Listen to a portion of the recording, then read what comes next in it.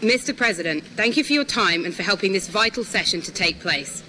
Last year, the CCJO brought an intervention to this Council highlighting the issues in Darfur, and we once again wish to bring to the Council's attention the mass killings, massacres, summary executions, rape and sexual violence, torture, abduction, looting of property and livestock, as well as deliberate destruction and torching of villages, which was noted almost 3 years ago in the International Commission of Inquiry into Darfur. As a Jewish organisation concerned with international human rights, Darfur is of particular concern and importance. Innocent people are being killed daily in Darfur. The government of Sudan has made token gestures, but the effects on the ground are negligible.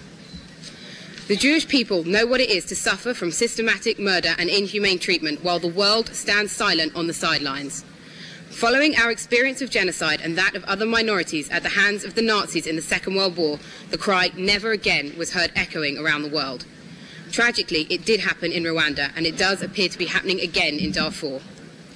At the UN Human Rights Council, we speak of elevating the importance of human rights and preventing crimes against humanity, such as those being committed in Darfur. Now is the time for immediate, decisive international action.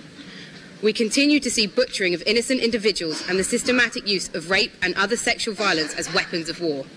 This degrading practice is a clear violation of the rights of every woman and girl.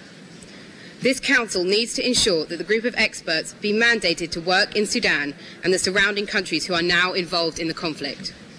They need to continue monitoring and applying pressure so as to bring about a peaceful resolution to this conflict. The CCJO implores that all parties work together towards the immediate implementation of recommendations by the GOE and the speedy deployment of a UN peacekeeping force in the Darfur region to bolster the efforts of the AU force. I leave you with the words of the Jewish sages: "If I am not for myself, who will be for me? If I am only for myself, what am I? If not now, when?" Thank you, Mr. President.